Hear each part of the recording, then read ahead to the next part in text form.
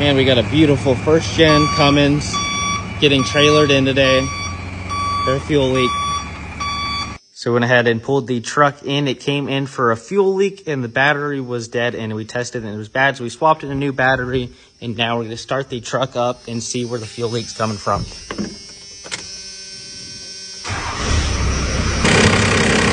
And since it's coming from the pump on the truck, we're gonna go ahead and get it completely taken out and removed from the truck and sent off to be completely redone, better than factory, and get it swapped back in and ready to go.